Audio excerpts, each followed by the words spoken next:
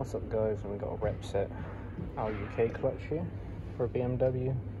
Now, searching the web, all the instructions are fairly vague on these, so we're just going to do a quick install video. So this is the pre-tension clutch, so we don't need to use the tension gears on this. The only part we need from this is the center pins.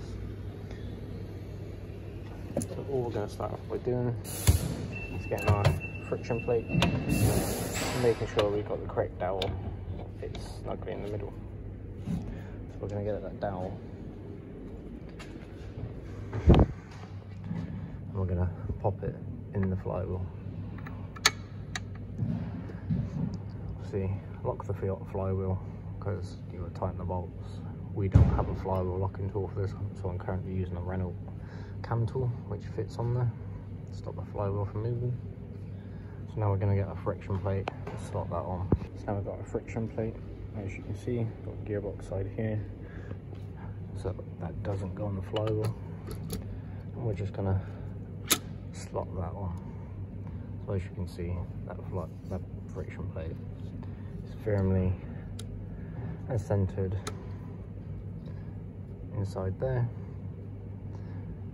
Make sure your flywheel's nice and clean. Obviously we're putting a new flywheel on this one, and we've torqued all the flywheel bolts for 20 meters. So now we've got our friction plate installed, we're now going to pop on the pressure plate. So using the big dowels, okay, onto the flywheel. So now our clutch plate is on, so as you can see we just slot onto the dowels, 1, 2 and 3. And we're gonna untie our new bolts, always renew the bolts, flywheel and clutch bolts. And we're just gonna hand tighten them up, and then we're gonna quarter return them. We're not gonna torque them up just yet. So we're gonna get them flush and then quarter return. So now we've got more hand tight going in the star pattern. So obviously 1, 2, 3, 4, 5, 6.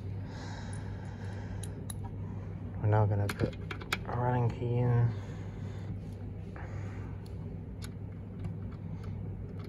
Same again in the star pattern. So from here to there. That's all we're going to do on each bolt. So now we've got those done at a quarter of a turn. We're going to get our 14mm Allen key, and we're just going to undo that pre-tensioner.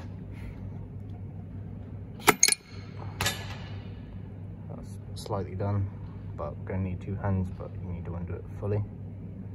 So now you've got that removed, we need to remove this center using a little magnet.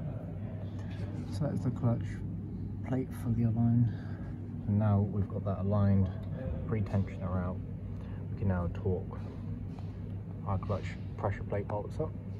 So we got ours set to 15 newton meters, so they're 15 newton meters, and then 90-degree turn.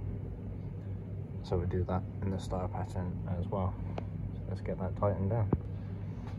So that was it guys, we got our clutch bolts tightened to 15 newton meters and then 19 degrees. So that is all installed now. All we've got to do is change the release bearing and arm in our gearbox, and then we'll refit the gearbox. Now for those who don't have a pre-tensioned clutch, you have to use this kit. Obviously I can't show you because ours is pre-tensioned, but you get the right size studs, which you put 3 into the flywheel, you put this tool on, you tighten it down until the pressure arms are close. See this tool, you have multiple attachments to line up the friction plate, and then obviously those ones too. Once you've got the studs in and you've got that on, those tighten onto it, and just tighten it down with that. You nip up your bolts, don't torque them, then release the pressure off slightly and then torque them down. I hope this video has helped guys. See on this one we're doing a starter as well. The reason why we're doing a flywheel starter and a clutch is because it had a new clutch in October, but it wasn't installed correctly. It went to main dealer and they said it was just a battery, but I took a look at it and I noticed all the flywheel teeth were damaged. The starter was just turning, it wasn't actually engaging because the teeth were worn out. And as you can see, they didn't set the clutch properly, so it's been burning the flywheel. So I'm gonna get our arm in, really spare and fitted. See, there is steps in there for this as well, so I'm gonna get that done. We'll catch you in the next video, guys.